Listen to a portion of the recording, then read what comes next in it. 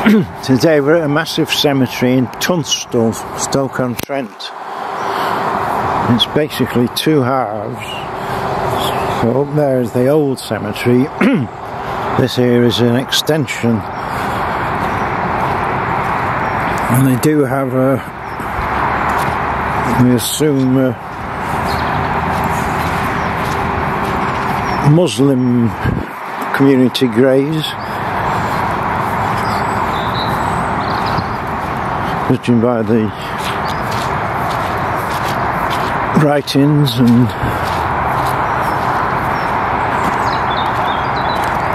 so quite some spectacular Muslim graves.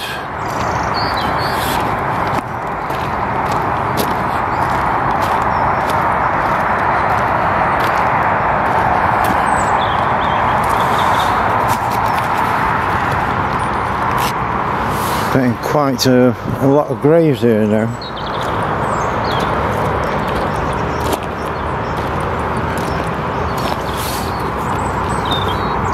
Some are quite spectacular.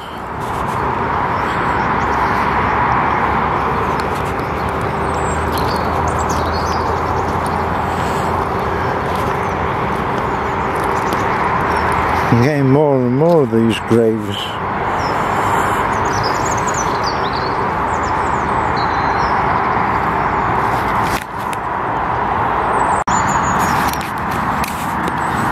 This is the new graves, and some quite spectacular ones here.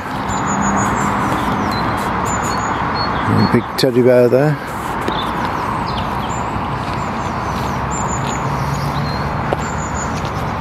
It's nice to see some graves that not the boring old, just black, small graves. We come to the extension, the Bowen, and this is quite a lot of what we'd probably call gypsy graves or traveller graves. The definition of gypsies used to be the genuine Romany, but whether these are genuine Romany I have no idea, but wonderful graves. And quite a variety of them.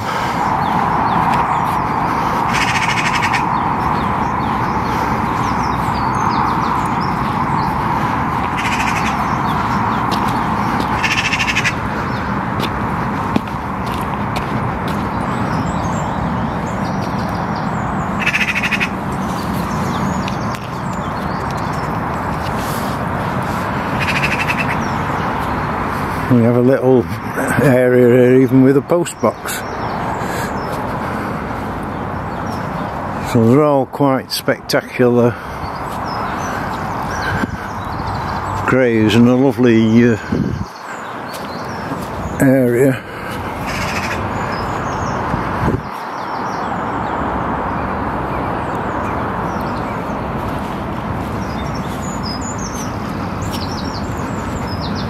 A bit dodgy walking.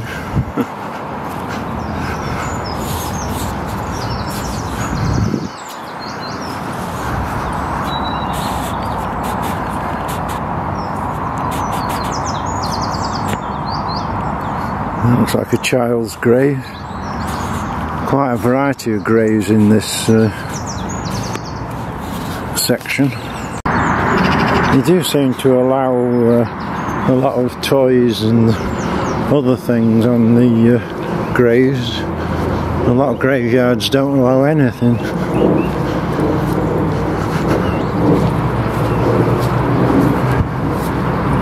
Quite a few new graves as well.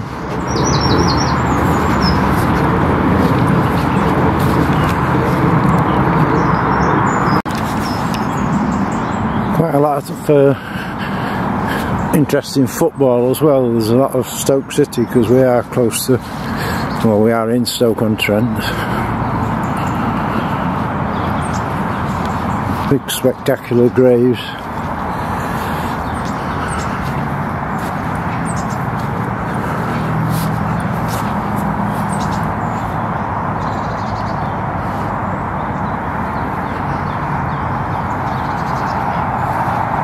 Quite a nice area this as well. It's very sort of countrified and nice views across Stoke-on-Trent.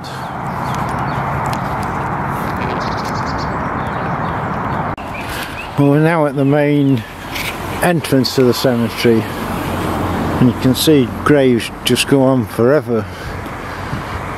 Most of this is fairly new graves. Something of interest, we do have a section of Polish War graves.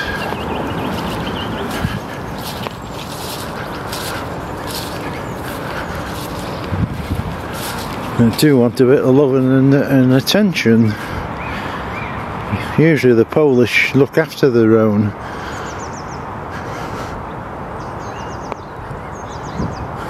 Very rare to come and not find a can of beer. Very often the Polish come and leave a can of beer for the fallen, but not on this occasion. But we have got this is 1942 grave. Most of these were pilots, but it's a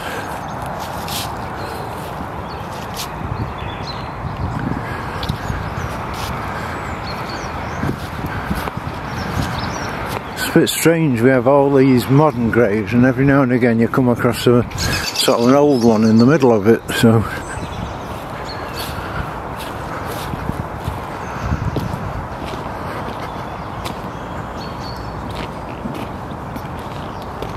there we have two or three fairly old ones amongst all these new ones.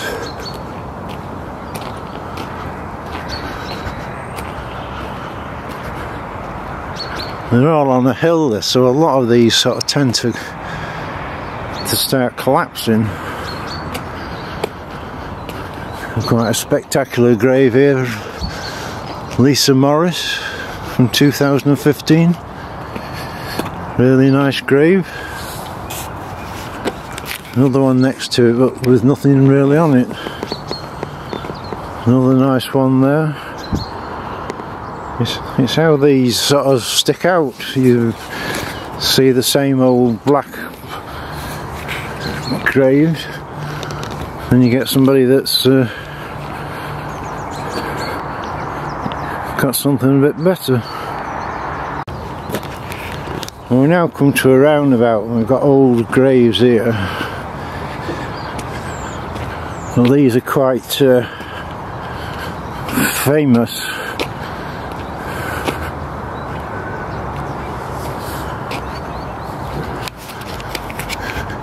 These are all ex-Catholic priests, and the Catholics do seem to go sort of totally overboard with the looking after their vicars, whereas the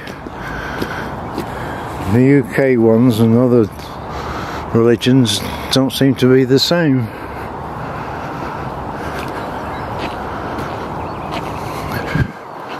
It's quite a strange one next to it. Not quite sure what the symbols are there.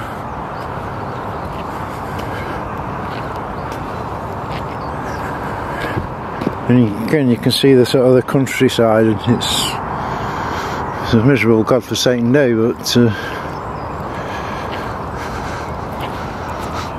more old graves.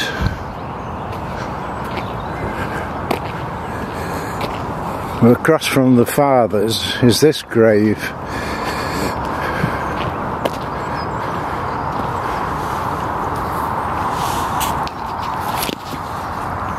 This is a wartime resistance fighter.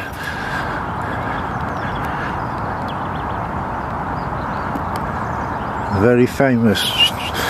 She did actually get sort of presented of open access to the city. If you Google her name, you'll find quite an interesting story about her.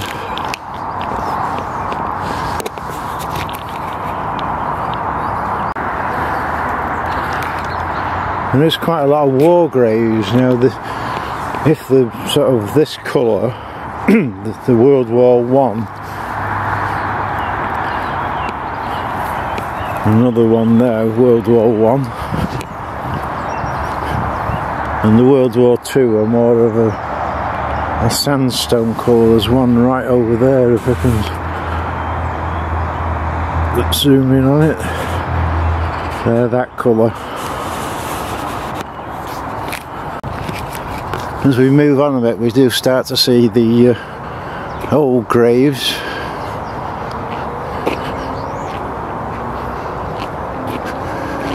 And interestingly, I don't know whether the actual council do this, but if we can see that grave there, if they become unstable, they put these two rods behind it and then put straps around it. Quite common around here, so whether the actual council do that or the relatives.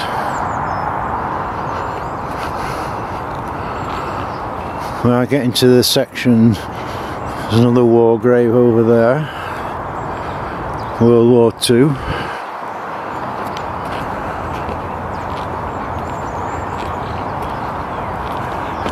See, because it's on a hill, a lot of these graves sort of start to collapse.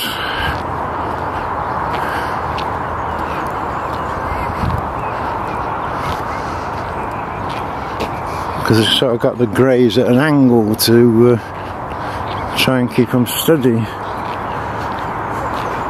An interesting little grave. Have a closer look at this little boy. Obviously, a lot of these old graves, you have a job to read what they say. There's an old one next to it.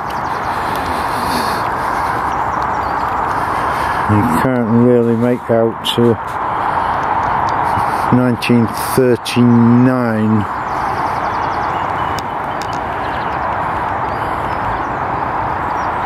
The one next to it's fairly old as well.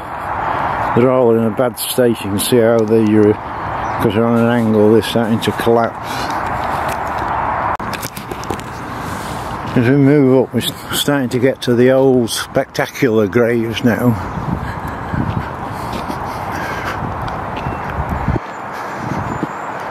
Some mixture of, there's some new graves, but a lot of these are sort of old, and some are very ostentatious.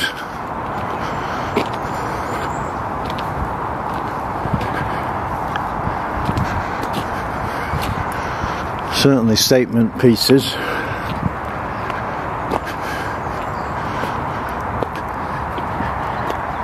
Emma.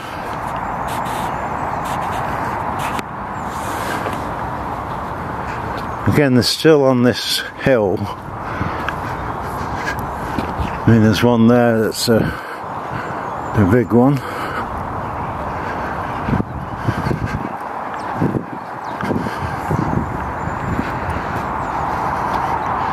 Again, you can see some of them sort of fell apart or falling apart. And we can read that one. If we can get a bit closer. 1919. The typical urn on the top and the soul leaving the urn.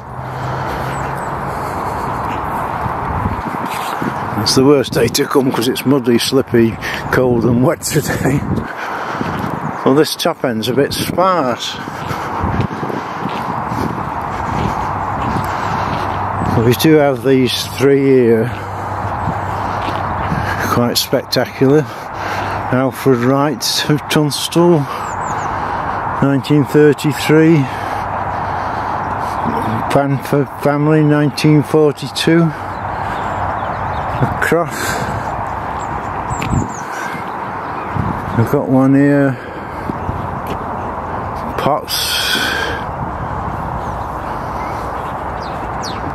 And strange, this back bit's fairly sort of sparsely populated. Another Second World War grave. You can see the difference in the colour to the First World War. Again, we're all on this slant.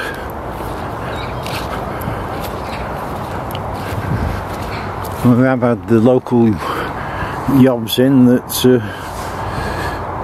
with the graffiti. Another grave there with the straps around it.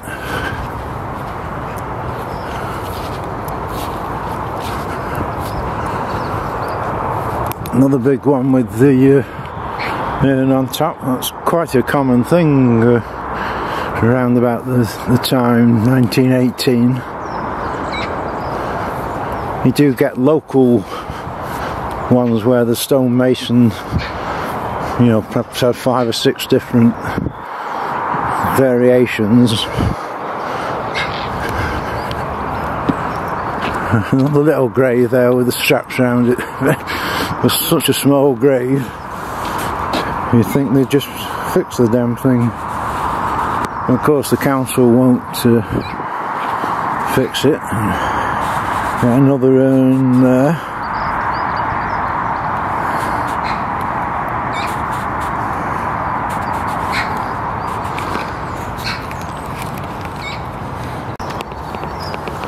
One of the reasons to come back up here is we've been for ages trying to find the grave of Claris Cliff, the famous potter. Now, some indication from the council was it could be in this area. But we have searched high and low, it could be under the grass. It seems some of these, we've got these very flat graves.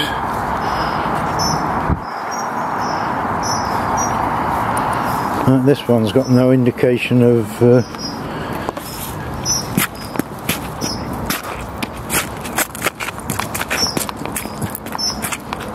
who it actually is. I tried to uncover it. Well, certainly none with Claris Cliff on. 1901. There's quite a few of these very flat. If you had an exact GPS coordinates, if the grave is here. There's another one, Sarah. You can see they're all sort of overcovered by grass. That's 1833. But we have had a good look round. There's no, unless it's under the grass. Well, there's nothing sort of obvious to find Claris Cliff's grave.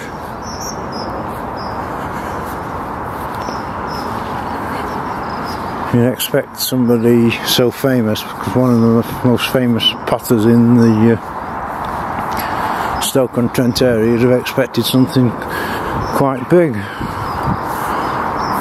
But we have had a good look round.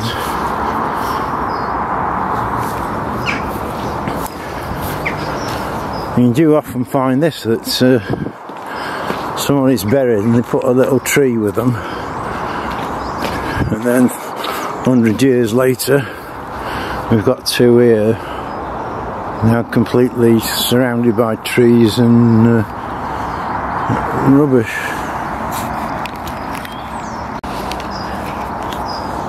This is another entrance, and this is where all the really spectacular old graves are. Whether you have to be sort of the elite to get in this section, but they've really sort of gone to town up here. 1920s, some really big graves.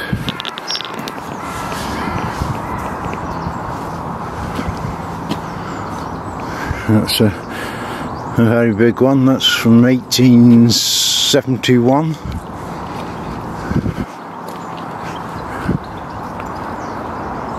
Another urn, but the soul isn't flowing out.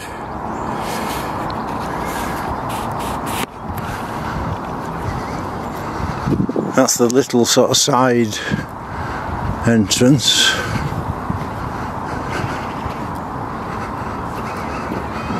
And we've got some modern graves. A little girl that's harmless.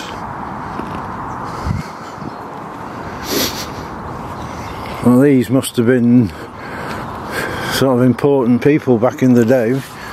Age 29, this one, Emma. 1910, Amelia. Well, that's certainly a whopping one. That's 1902. Next to it, 1905, 1917. Again, the old urn at the back there. Very popular. Burslem, they have a lot of these with the urn.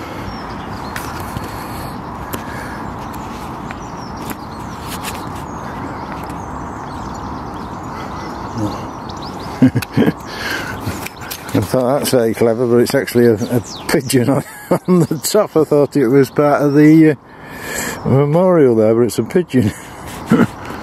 Sitting there quite proud. That's 1878. The pigeons from this week. Another one, 1912.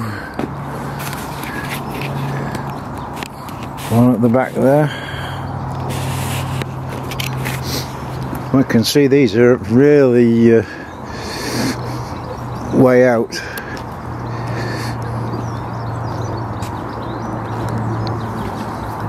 These seem to be the best because they seem to stand the test of time, these, with this style.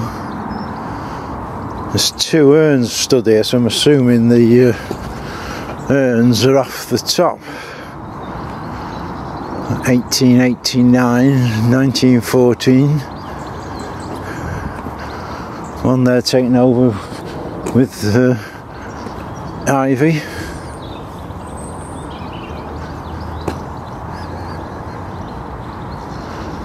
I thought we'd found something, a cliff.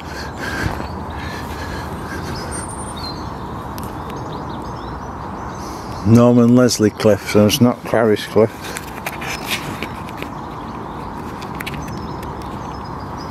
There's a different one at the back there with the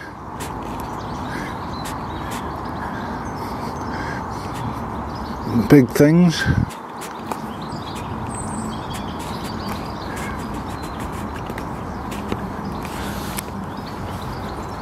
So it's where they find the way to get these little new ones in. Again, we can see one there.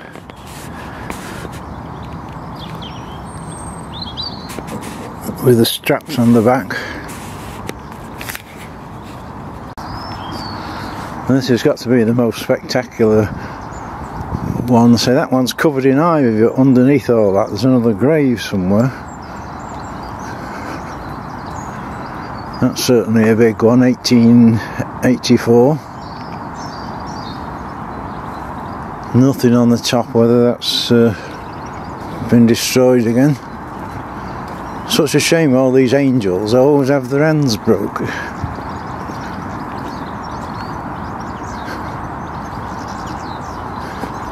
That's a very ornate one, the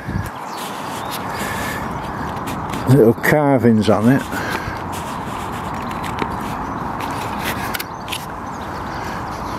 Big one, John Sylvester.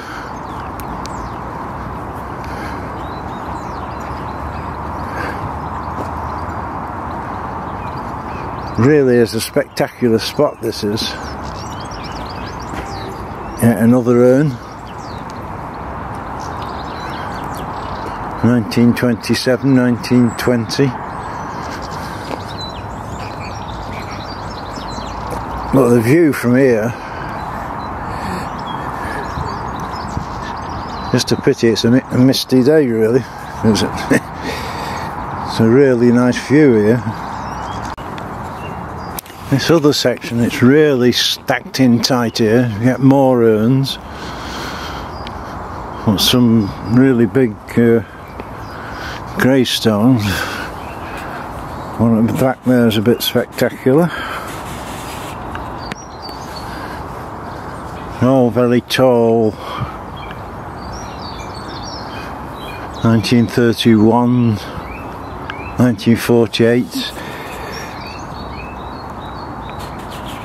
The old Celtic cross hiding behind the things.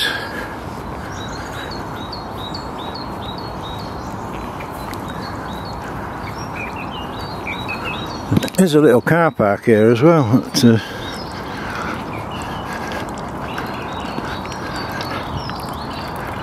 Another one, 1931. I mean, they must have had some money for these graves. This one's smashed to pieces, but it has got reasonably fresh flowers on it.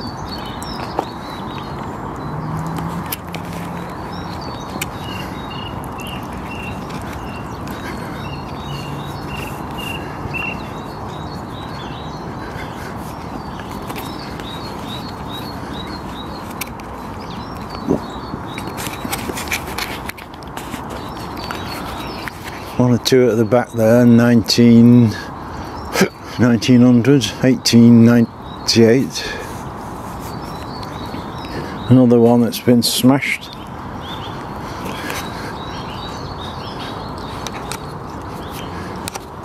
Two nice symbols there, I can't quite make them out. The other one looks like a dollar sign.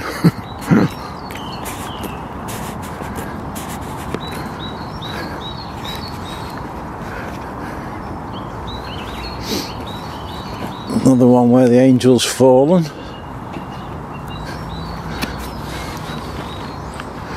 Moses, he's got the right name, hasn't he? Another spectacular one, 1914.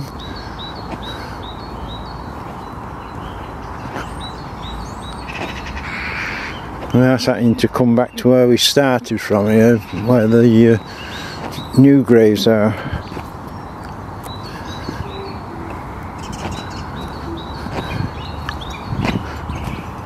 Again, we're starting to see a lot with the straps at the back. One with the two hands symbol, which indicates love. Yet another urn. It's a bit different, that, because the urn's fairly white considering it's 1906. Again, lots of straps on these.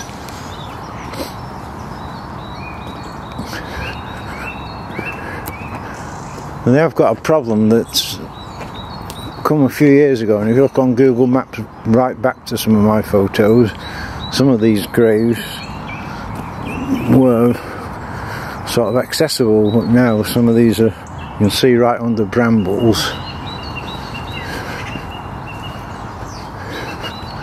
And it's the latest craze in cemeteries to have this wildlife area, which basically means they don't have to do sod all to keep it neat and tidy. We're walking from the bottom up here. It's just as though you're actually walking to heaven. It's a very steep bank to reach the Lord at the top there. As we come down from heaven, as we'll call it, all tightly stacked, a lot of old graves. 1915 seems to be a lot around the 1900s.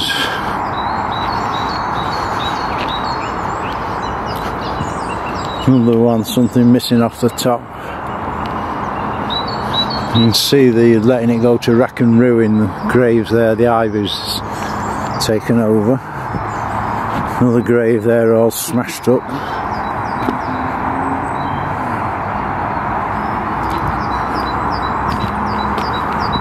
Again, one of these that does seem to survive everything, these solid graves. If you're going to have a grave, have one of these, it'll last forever.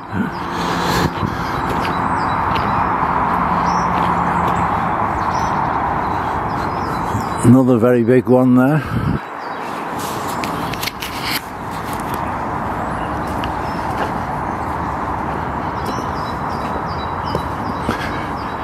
Again, the flat one next to it, but it's up on bricks for some reason. So can't make out 1912. That big one.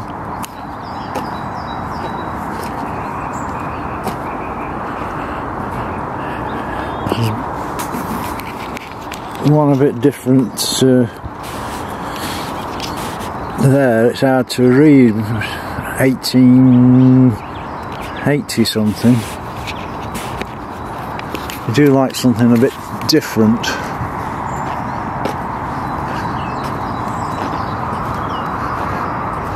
(1873).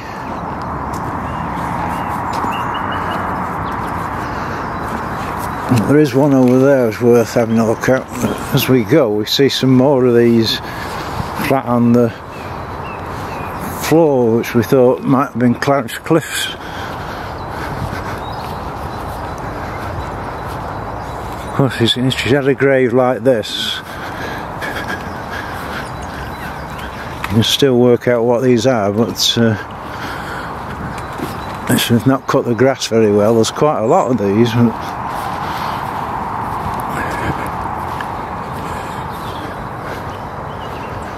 This is a bit of a different grave I wanted to have a look at. Again, it's in a bad state of repair. Sarah Bentley.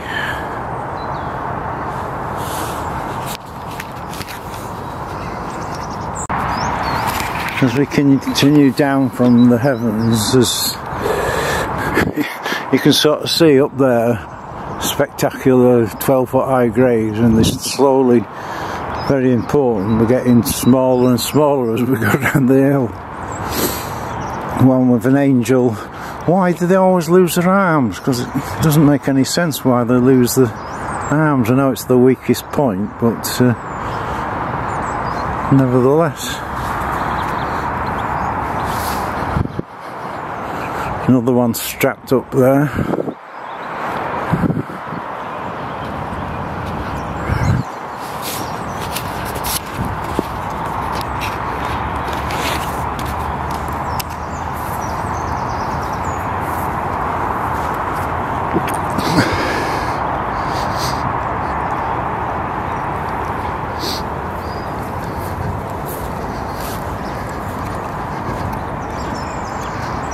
(1913), 1857.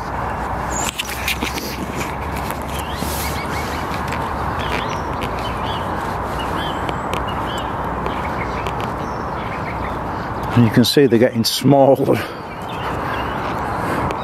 But this one's sort of outdone it all. It looks as though this was once a very spectacular grave, because there's all these bits at the side.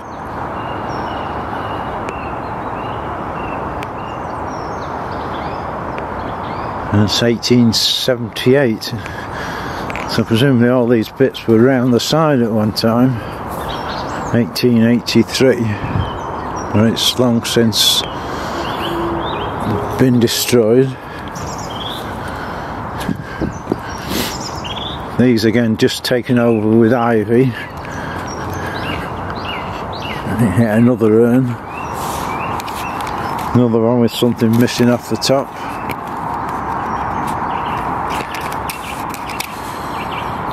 One or two interesting ones at the back.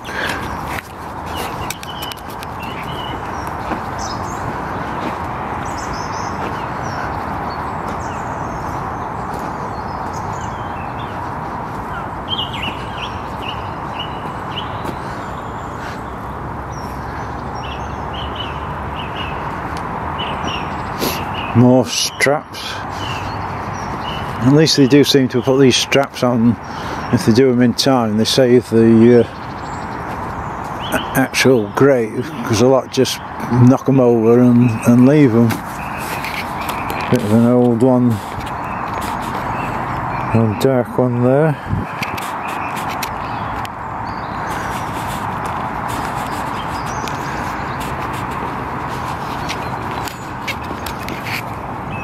You can see at the back there the the new graveyard. One has fallen there. That one looks as though it's had steel around it, or iron, which a lot were taken in the war. They took all the iron for the war effort.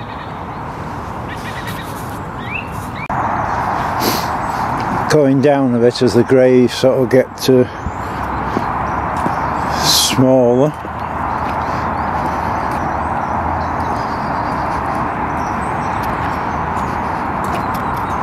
Some obviously had a recent repair. Again, we see lots of straps. I mean, it's a problem because it's quite a steep hill. This is, and again, this is the ones to get because these don't go anywhere. There must be some fair old weight in them.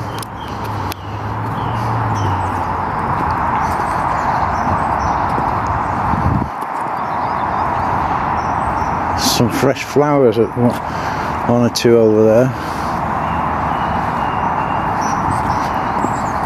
Always worth a look, because it came before, and some from 1947, which was when I was born, so it's 76 years ago, and there's still somebody putting flowers on the grave. It's unbelievable that somebody's still showing an interest. This one's fell over, it has got some flowers on.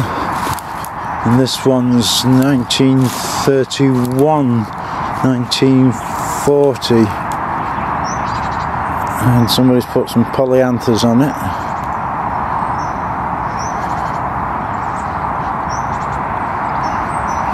See, we've got some new ones sort of crept in.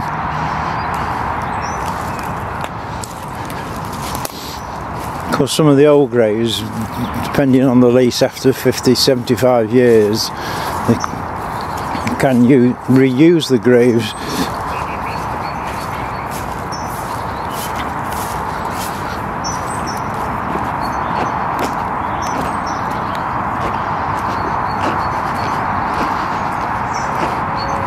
It's just a bad place to put a graveyard on such a slope, isn't it? That it's inevitable they're all going to try and slide down the hill.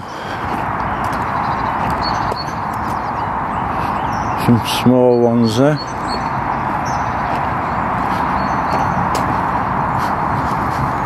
One very black there, 1906.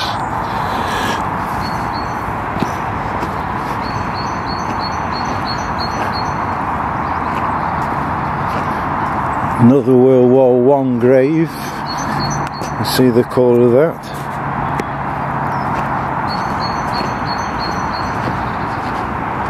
We've got quite a few trees here, isn't it? There's always somebody sneaks a big one in somewhere, isn't there? Because here's quite a big one. It really wants the trees lopping back, because you can't really see this one, especially when the leaves are out. This is 1903. Another World War I grave there, but all this area is totally free. I've got some big old ones still at the bottom. They're obviously a lot smaller than those at the top.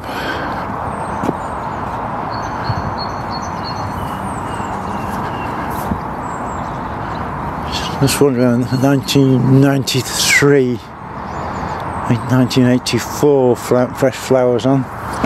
When I come here, there's an old man, and every time I come, he's here putting flowers on his wife's grave. At the top end there, another one with an urn.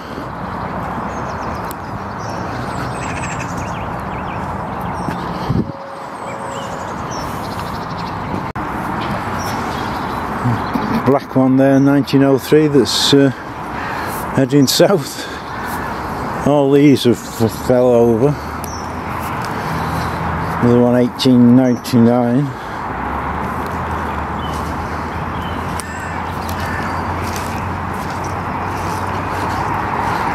Really is dodgy walking around here because you're not on a flat surface.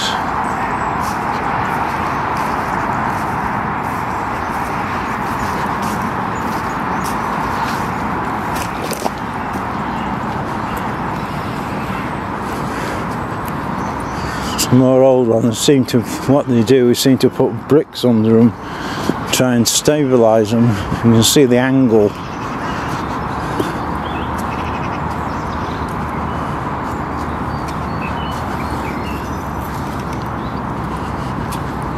A lot of the graves in this section are just totally destroyed.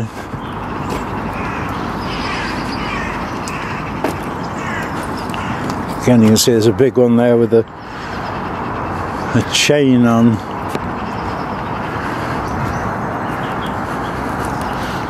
Let's see if we can get to that, see what it is. But you can see all the, somebody sort of put a load of bricks underneath to try and stabilise it.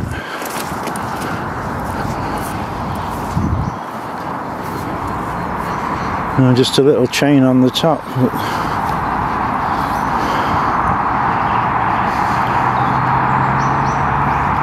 Can't really make out who it is, but it's presumably a sailor, because presumably the chain originally came down to here and an anchor, so it's normally a naval grave. Another little section where they seem to have got quite a few newish graves, 1990, mixed in with the old graves. Again, a pretty sparse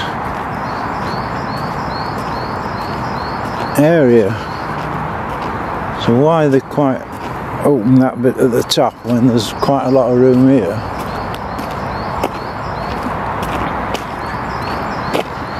There's that old grave there, which is I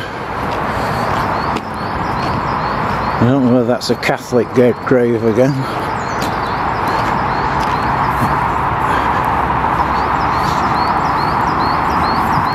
That's quite spectacular, isn't it? It's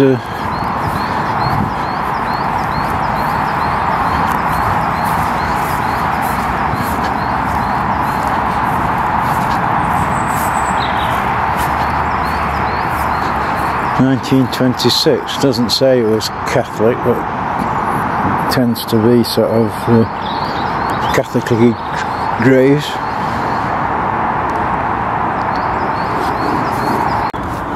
Just a 360 view of the cemetery. You can see the graves just go on and on and on. And if we can see it or not, it's a bit hidden. At the back there, that there is supposed to be permanently lit. It's to because there was a steelworks there, and that's to remember all those from the steelworks. But we're in a section where all the rubbish is, and where we've just been, and just to give an overall view. And you can see the worst day because it's all misty.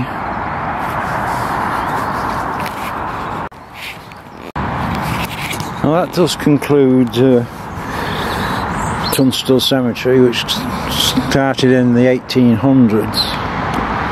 Now, I've mentioned before in a video that I've been doing the graves for Google Maps, because eventually we will have Google Graves, and up to 103 million I think it is last time I checked of views on Google Maps. But I'm just trying this YouTube and videos, so give us a thumbs up if you like it, because it depends whether anybody's interested in what I'm doing or not, as to whether I can continue. It is an expensive, time-consuming job, travelling a long way to take all these videos. So comment or thumbs up and anything would be helpful, and don't forget to subscribe because we have all sorts of things on the channel anyway.